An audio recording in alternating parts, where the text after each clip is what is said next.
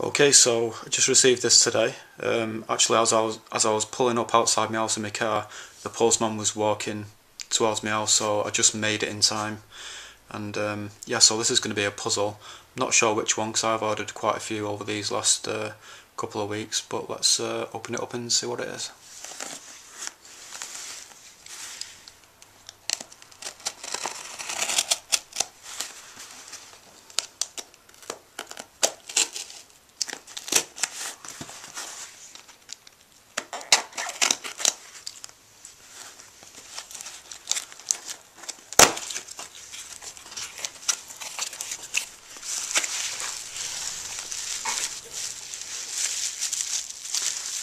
This is, wasn't really expecting this. This is the Sheen 2x2. I ordered this about 2 weeks ago from Amazon from someone in the UK, and because I hadn't received it, because I've been waiting for 2 weeks, I thought it may not ever come. But as you can see, I've got it today. So this actually only cost me 99p because I think the price of this with the postage and packing was about £6, but I got a £5 Amazon gift card from Swagbucks, so I only paid 99p for this. Okay, so there's the box. You should be able to read it yourself since I'm using a magnifying glass, so it'll make the picture look sharper. Because usually with this Flip Ultra, if I show anything close up to it without a magnifying glass, it just looks blurry. So just pause the video if you want to read anything.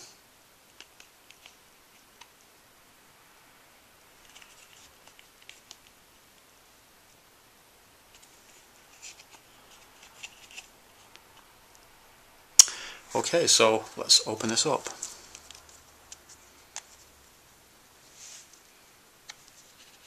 So the only other decent 2x2 that I have is the Landland 2x2. Now I know this Sheen 2x2 isn't classed as a good 2x2 anymore. It used to be classed as a good 2x2 back in the day, but it isn't anymore.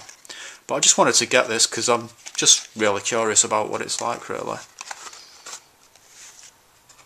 I'm more of a puzzle solver than a speed cuber, so getting the latest and greatest, speed cubes isn't really that important to me. So you got a solution to Sheen Cube 2x2 there.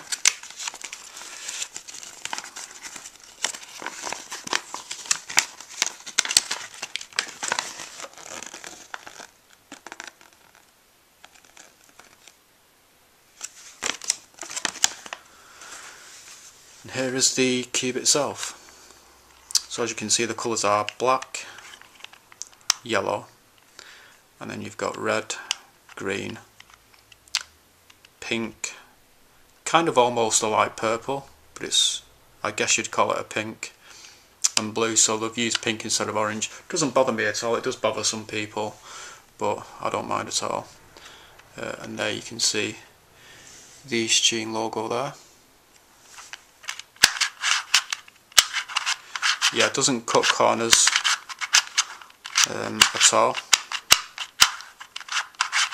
so you do have to make sure you get it aligned before turning it. Yep. Even there it struggles. In fact, it's not really going to cut at all, I don't think. I could force it, but I don't really want to, in case I break it. Feels a little dry, feels a little scratchy. It does seem to overturn a bit.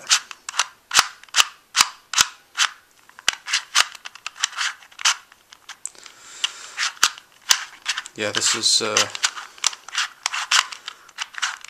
it's not brilliant.